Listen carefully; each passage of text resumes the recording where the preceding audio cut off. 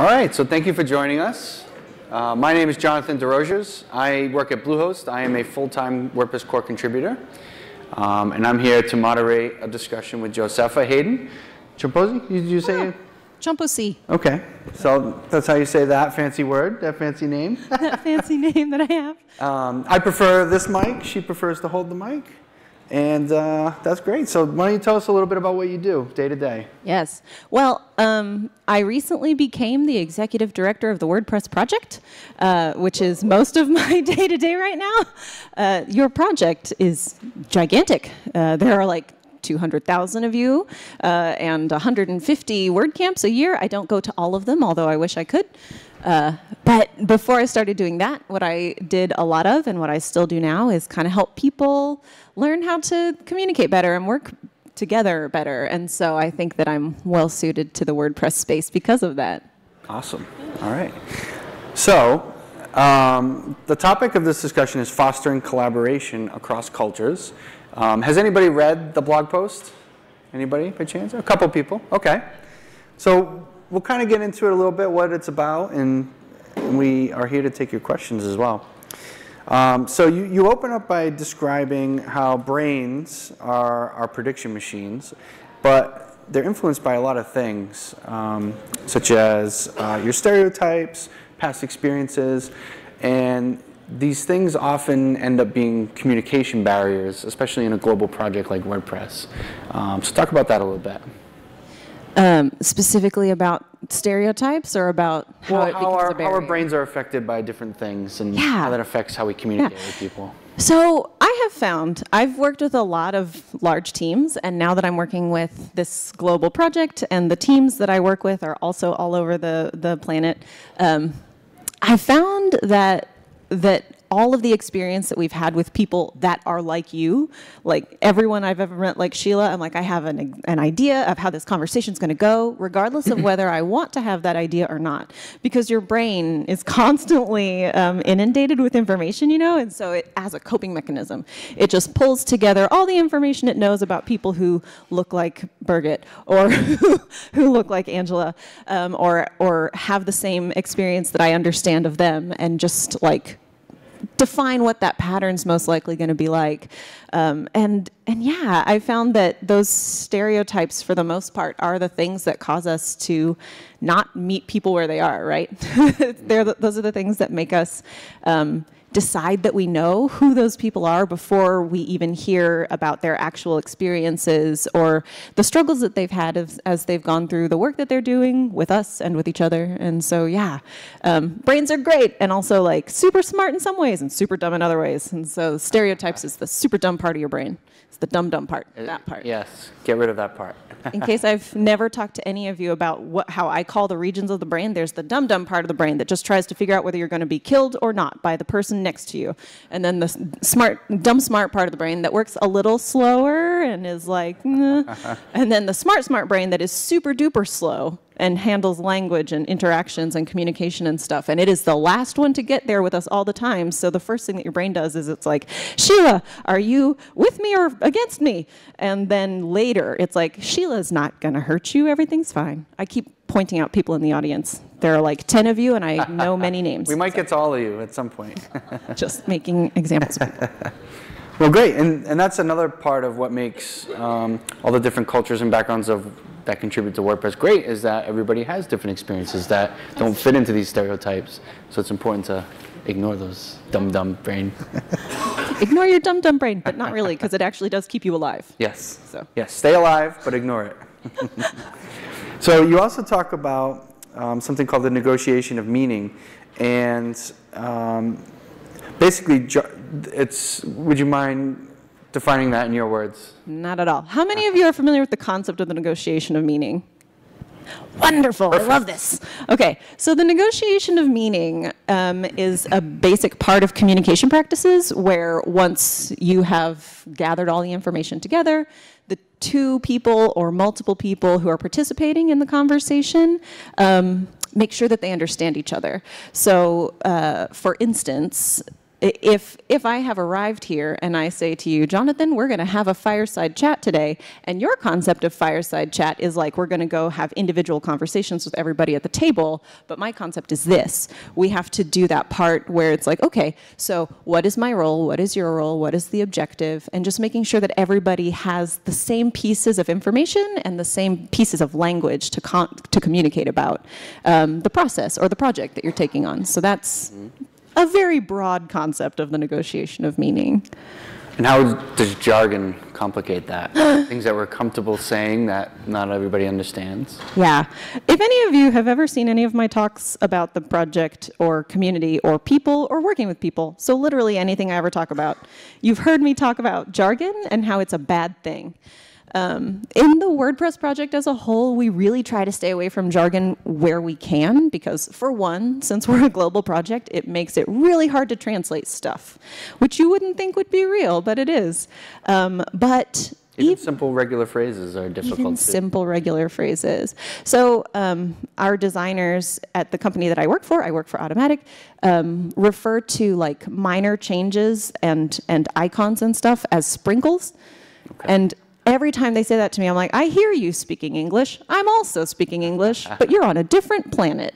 And so like jargon doesn't even just adhere to like, we're talking about servers and cloud hosting. Like it's not even just that. It can be as basic as your current definition based on what we're talking about is not my current definition. Sprinkles for me are always on cupcakes. Sprinkles for our designers are minor changes that make a delightful experience for users. You know, well, rainbow or chocolate sprinkles? That's important.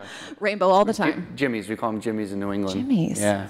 I've learned so much about New England in the last come on, everybody come visit. few minutes now.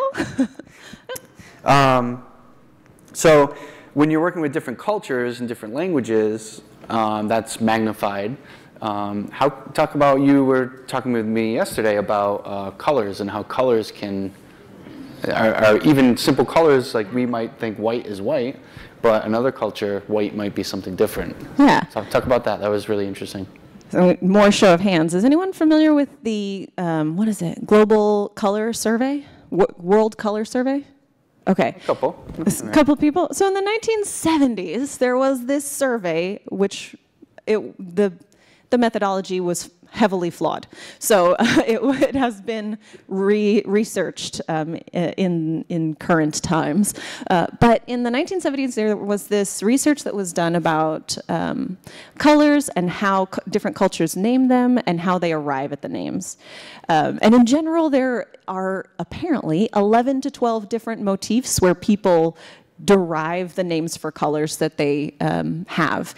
And there was a theory, and it's harder to track, that all colors are introduced in languages in roughly the same order, and that some colors are not universal concepts. Like blue is not a universal concept, and as we were talking about yesterday, like white, depending on your concept of what creates a color, is either a subtractive or an additive process. And so even something as basic as colors, where we feel like, you know, for the most part we understand it, but that whole thing with color blindness, like I love talking to people with differing abilities from mine about their experiences, because like I have the luxury of the full depth of my entire knowledge of being a human who exists as I exist. And so like when I talk to people who are colorblind, I'm always like, I do not understand how, I can't even comprehend how that looks. And so having those interesting conversations with things that seem super real and universal and integrated in our lives is always interesting. And I think that that's a specific and really interesting example of that. Yeah, so the example I gave was, well, white is the presence of all colors. But she said, well, if you're a painter, white is the absence of all other colors. And I had never thought of that. So. It's because he's in technology, and so you add all the colors together, and boom, you have white. But if you add all the colors together as an artist, you have murky colors, browns and blacks, and yeah. Yeah, not nice colors. Lovely colors. So another thing that you detail is, and we'll trademark. This is trademarked, but the Josepha's 5 and 5 for fostering collaborative culture. Yeah. Yeah, so I didn't actually trademark the phrase 5 and 5, but I have been using it for 10 years in my presentations. it's practically yours. So let's go through each one real quick, and we'll kind of talk about what your points are on each. So the first one is team tension. Oh man, this is my favorite thing. So I like to, when giving advice to people, I like to offer my like subversive advice that people are going to pretend isn't real.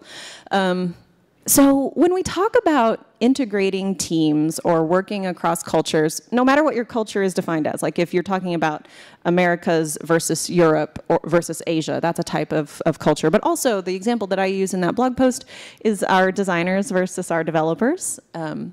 When people are talking about how to integrate teams and make cultures work better together, there's sometimes this idea that means that everyone has to get along perfectly and everything should be fine and everyone needs to agree.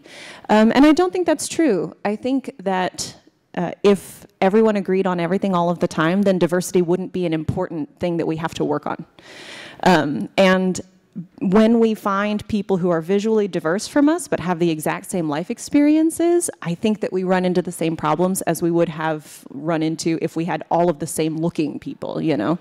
And so my subversive piece of advice is that any time that you want a diverse group and interesting perspectives on things, you have to be prepared to have some tension. And I don't think that that's a bad thing.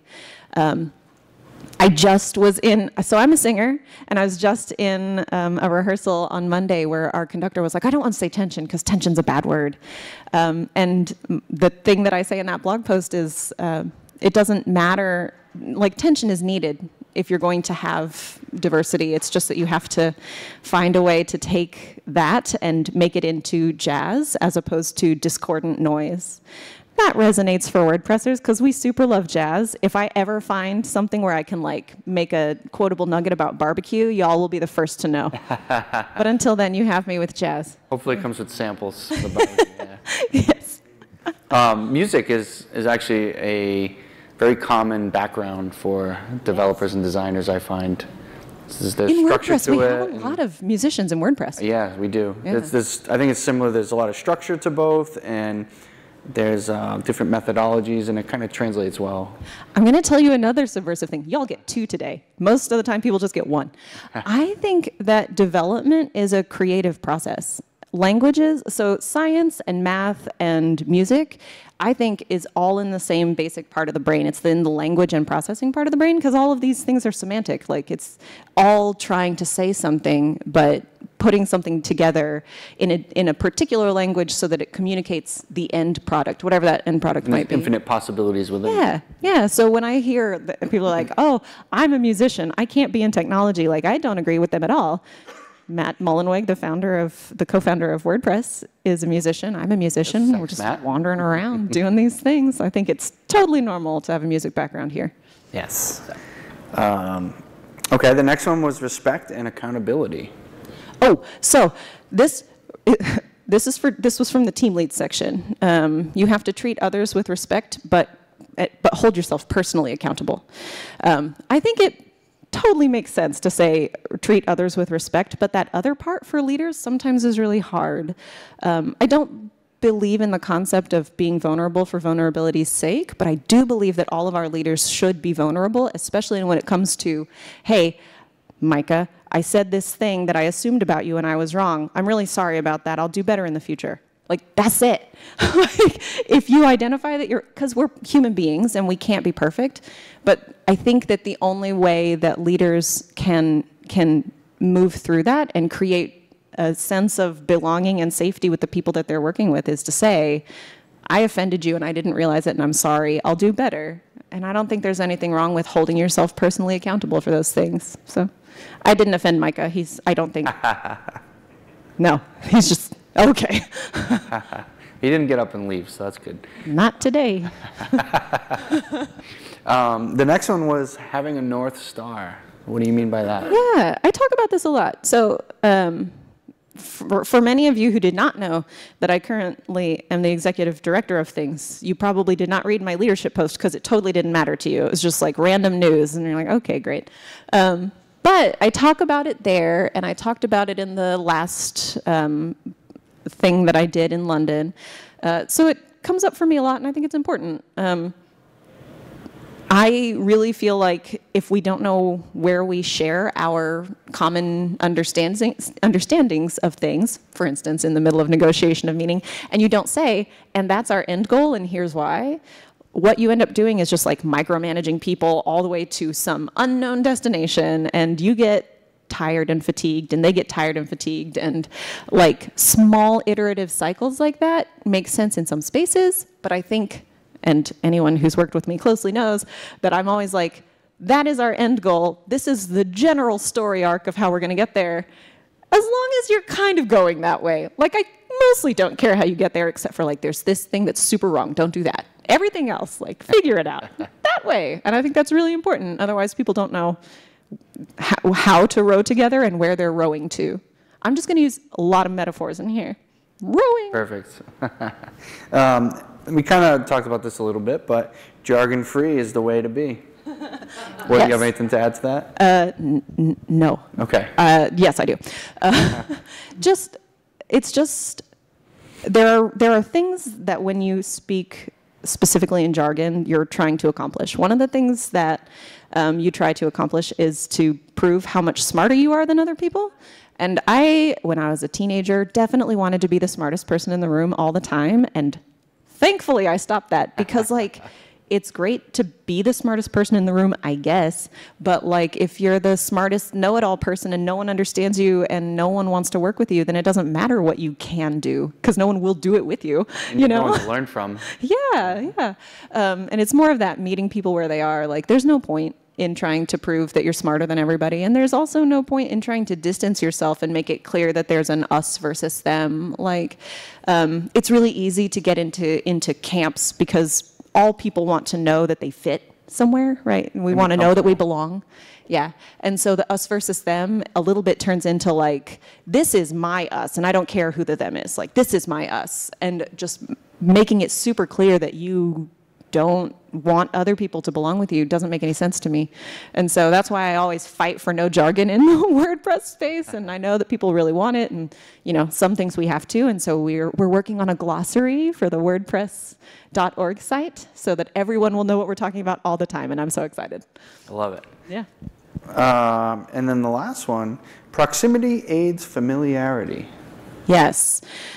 How many of you are familiar with the meme of the get-along shirt? Great. Another thing I get to teach you today. So there's this meme out there where these two children they're put in one giant shirt because they've been fighting, and so their parents' method for getting them to stop fighting is to put them in one big shirt, and they have to cooperate on everything for the whole day. And it says "get along" on it. That's terrible. Don't recommend that to I don't recommend that to parents, probably. You can find a nicer way to do it. But I have found over the course of my career leading people and helping to mentor leaders that when you have people who are saying, I don't like working with this person, I don't like working with designers, I don't like working with developers, we don't get better at that by just like wishing for it to change. Like, we all are people and we have to practice those things. And so I have found the best way to get people to like figure out that they actually don't hate each other is be like, hey, I know you don't quite get along, but there's this really important project, and you unite them around the process and around the project, and convince them to kind of put their egos aside for a second and do something that that is productive toward the same space. And I, with some notable exceptions, found that was really helpful for them, for me too. The notable exceptions were definitely not in WordPress. It's all fine. Okay. Those are all the notes I had from reading your blog post. Fantastic. What else would you like to add? Well, so we want to get to everybody's questions. Yeah. I think we're right on. I think we could open it up for some questions. I know we're not live streaming, but if you all want to share with Twitter that people can share their questions, and I have a colleague down here to help us get them from Twitter in case they show up. You can, of course, tweet with the hashtag WCATL, but also the hashtag SassyPickle, so that we can find you, / I can find you later to answer the questions on Twitter, except I was told yesterday that I didn't answer one from Miami, and I have to go back and answer that. Totally going to do it. You might have to find her in 6 months and tell her to answer your question. Miami was like 3 months ago. Okay. Sassy Pickle. Not that bad. Yes. Let's take some questions about not leadership. What are we talking about? Fostering collaboration. And then I'll tell you about why I'm a sassy pickle. So any questions? Yeah. Can you talk a little bit more about the 5 and 5? You talked about the team tension. I found this fascinating because, so as I work with global teams, I would think the British people had all the answers. The Asian people were kind of quiet. Like we would have these phone calls at all hours, and this was really fascinating when you just said that, because I had in my mind like what my role was in it, you know, what different countries, and I had never considered like we could have collaborated better and created something that we like knew that wasn't even thought of. Yeah. That was really fascinating, but I'm not sure I got what 5 and 5 was. Oh, okay. I'll explain both those things. Okay. First off, 5 and 5 refers to just a structure of my presentations that I give, where I give 5 pieces of advice on one side of a coin and 5 pieces of advice on another side of the coin. And so the sides of the coin in this case were people who are leading from the front versus people who are leading from within. And so that's all that was about. So it's not like a product, it's just a thing I say. So the other question was about that first piece of advice that I gave to leaders, where you have to expect some tension in teams where you're fostering collaboration. I wanted to call to everyone's attention this fantastic resource called the Cultural Atlas, and the URL is culturalatlas.sbs.com.au. It was pulled together by SBS, which is an Australian, basically public broadcasting system like we have here. And it specifically is geared toward their primary migrant cultures, and they did a lot of excellent research, and it's a kind of a living resource for them. But yeah, so especially when you're working in a global space and you have all of these cultures, the difficulty is that we hardly know where those cross-cultural connections are happening. Because at this point, with WordPress for sure, but probably with your group also, like every collection of majorities that you have is made up in any number of minority groups, right?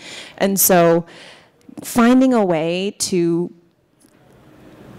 respectfully get people to give you the information that you need is really important. Finding out, like, if I'm working with a primarily Dutch company, what is the best way for me to manage the overall negotiation process and their methods of communication, and like how funny you're allowed to be, or whatever it is, and doing your best to meet people where they are. It doesn't work as far as like expect some tension to just be like, everyone get in there and hope it all works out. Like, you've got to do some of the advanced work as a leader to say, hey, it sounds like we have some miscommunication here. When you said this thing, is this what you meant over there? And then you have to facilitate that negotiation of meaning section sometimes. It would be wonderful if the negotiation of meaning happened at the beginning of things and lasted forever, but it's kind of a cycle. You negotiate the meaning, and then you discover that there's this new cross-cultural space, and then you have to negotiate some more meaning in there, just kind of over and over as a cycle. Does that answer the question a bit? Yeah, I think so. Thank you. Yeah, you're welcome. Hi. We had a mic coming around. I think we lost it. I am the mic. We'll just try to repeat the question for the people on the video. And I'll repeat it for the video. We're getting a thumbs up. First of all, let me say that as a business trainer myself, this presentation was excellent on leadership, and we did it. Excellent in the points that were shared. So Thank you. I highly commend you for the expertise that you're sharing today and the manner in which you did it. Oh, thanks. You're very welcome. One of the things that I do when I'm starting a new group and I'm developing mentors to work with newbies. I make the mentors do an exercise in listening skill. Yes. And so they sit with chairs back to back, so they're facing opposite directions. And I give them interesting characters I find online. And one year I used Arabic letters, because Americans don't know Arabic letters. And one person has to describe it, the other person has to draw it. Oh, wow. Okay. And then the exercise is reversed, so they get both sides, and then there's a general conversation about how difficult that was, and how what they said was not translated into the drawing. Mm-hmm. And so I think that the conversation about starting it early is really part of my commitment to doing that right from the get-go. Yeah. You know, that when the team comes together, exercises like that could be a great way for saying, we've got to find the common ground. We've got to use language that we all will agree to. So I just think that what you've shared today is really priceless information. Oh, thank you so much. You did right. I'll put it in recording. This was a lovely compliment. It's all up there. Yeah. I'm not very good at Pictionary, for the record. Jonathan would fail. Getting people to guess it. I am definitely not artistic. So this was kind of a kind of talking about team connections and team building exercises a little bit. Yeah. An interesting thing that I noticed recently about team building. I think, by the way, that as a collective group of human beings, we are about to move into a newer, more modern concept of leadership that is not about like scare everyone and hope they do what you need them to do. Like we're past that now, and I'm glad of it. Because I remember in my first number of team building experiences I ever had, it basically was like put them in a dire situation so they feel bonded by the fear. Like, why would you do that? They're like, put them in a giant tree and make them zip line down, and yeah, like that was how we did team building. And hearing about this exercise, this was a listening exercise for anyone who did not hear, where you give to a pair. One of them describes, in this case, an Arabic alphabet character, and the other one has to draw it, and then they switch so that everyone kind of has that shared experience of we don't all communicate the same way, and we don't all visualize things the same way. And yeah, absolutely, I love hearing new team building exercises that are based on like uncovering our basic understandings as human beings, as opposed to our basic understandings as things that want to not die in our dum-dum brains. Yeah. So yeah. See, it was really useful. I told everyone about my dum-dum brain, smart brain. You knew it would come in handy. Mm-hmm. Yeah. Anybody else? Any other questions? Yes. Say you're trying to get to know somebody from another culture. Mm-hmm. What would be your top, like, 3 questions to ask them to really jumpstart that conversation? That is a fantastic question. The question is, if you're getting to know someone from a new culture, what are like the top 3 things you can ask to make sure that you get to know them better? In an office setting, in a working together setting, I think that the things that are important in my mind to know are, one, like, how literal are you going to take things? How much can I use humor to soften the blow? How direct do I have to be, or can I be? The other thing that I think is always important to know is whether what are the right words? Whether they primarily want the relationship to be transactional, or if they do want to have the opportunity to get to know you as a person. There are varying scales of that. Like, workspaces are by nature transactional, but if you're working in distributed spaces like I do, and like most WordPress volunteers do, at least when they're volunteering, you have to know, like, do you want me to have small talk before I have conversations with you? And then generally asking people how they best take direction for themselves. Like, they will know whether it's best if you write it down ahead of time and give it to them and then they can ask questions, or if you can just show up to the meeting and be like, hey, I've got this new task, here are all the things, so they can ask questions then. So just asking them how they need the information. There is this thing that I use with my teams. It's called, I call it, personal operating manual. And so everyone on my team, and I don't have these anymore because I don't have lots of direct reports like this now. But when I was managing teams, every person had their own notebook where I wrote down like what motivated them and how they preferred to get information and how they preferred to participate in meetings and if they needed things ahead of time so that they had time to like think through it and research it. And so like I knew for each of my team members what it was that made them want to continue to come to work and how I could meet them where they were as far as how they needed to be communicated with and how they needed to take feedback and how I could best set them up for personal success with the work that I was asking them to do. So personal operating manual, that is a thing that is Googleable. Everyone knows about it, but I loved it. So. And some of those things are things you might have to find out through working with someone. You might not be able to directly say, how direct do you want me to be? You know? Right. But you might have to experiment a little bit and what's the best way for you to figure that out from people. Yeah, for sure. Good point.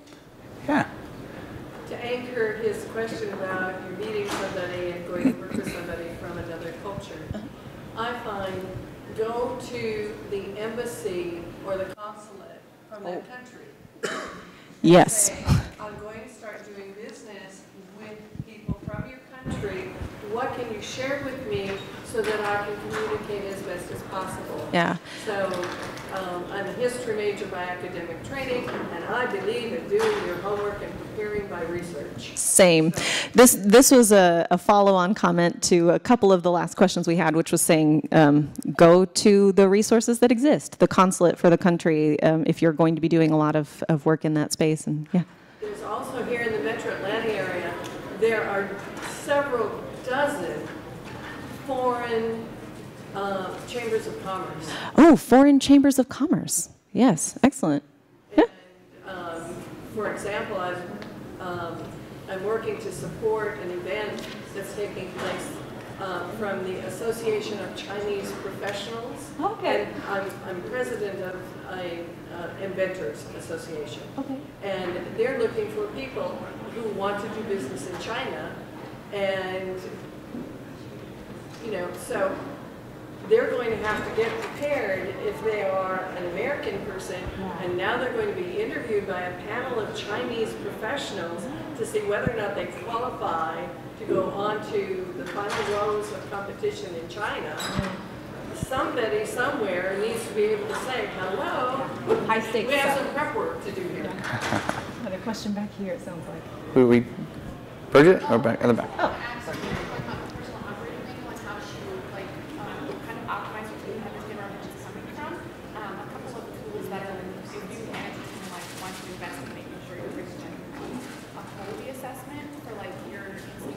You say Kolbe? K-O-L-B-E assessment? Yep, and then a print assessment is like your intrinsic motivators. So it's really interesting. Everyone on my team has those. And Yeah. upfront, what Mr. is saying, Yeah. it's those questions that maybe you don't know how to self-diagnose yourself, or it's part of our hiring process. Yeah. What role they might fit well in. So if Yeah. they want to invest in really making sure everyone's in the right role and operating. Yeah. Was that print assessment? Is it that? What was the second one? A print assessment? Print assessment. We have about 15 minutes left. That was a note that you can add additional testing into your hiring process with the Kolbe something and the print Personal assessment. operating manual. Yeah, to the personal operating manual. I think we have time for one more question, and I think it's Birgit. All right. So talking about cultures, there's also a different way how different cultures react to decisions or what looks like a decision. And I had this in my own work when I was working with an American, or when I started out working with American clients. And so we were talking about all the different kind of options. And then there was this comment from the client, okay, well, let's do it this way. And this was, for me, as a German, a decision that is written with a capital D. Yeah, yeah. So, and that's where we move forward. So, but that was not understood at the American end. It was just kind of one of the options, and let's try and play around with it for a bit. But I kind of went on and built the whole thing. And then, of course, and then what happened was that the decision was reversed. Yeah. So kind of, okay, so, and then I read up about it, that that's kind of, Germans write decision with a capital D, and Americans write it with a small d. Yeah, and there's also another cultures out there, a lot of cultures, that kind of thing. But how do you navigate that kind of thing? So I wish I had a clear answer. The question is, how do you navigate situations where the expectation around what you have done are different? So in this example, it was a decision forever versus like, I think this is the decision. I think we should explore this as our option, like how concrete something is. I wish I had an answer for like how you manage it, because that would be excellent. But I've not actually explored how I got to the point where I am with that. So I've been working with global teams for, gosh, almost a decade now. I don't feel old, you feel old. And I know that when I started doing that, I ran into problems like that all the time, where I would say something confidently, because like confidence is a thing we value in America. And the confidence came across as, oh, well, I guess we're doing that from this person who's definitely not in a decision-making capacity, you know? And that people would do things because I'd been so confident, and then I was like, no, I can't make final choices, don't do that. I have learned over time how to manage that better, but I don't know if it's so much like this is how I learned how to do it, as much as it was at some point I learned that the voice that I have is not inconsequential, and it hasn't been inconsequential for a long time. And so learning to be more careful with the way that I manage discussions and the way that I contextualize, like this is something that I'm interested in discussing. I don't have all the answers yet. Help me figure out where I could be wrong about it. Like learning to be aware of the fact that with a big voice comes, to sound trite, big responsibilities, you know? Like, we have a number of people in the WordPress community across our entire ecosystem who people look to as like trendsetters. And sometimes when they are not aware of that, like they can make offhanded remarks about something that's happening or not happening and change the course of an entire career on accident.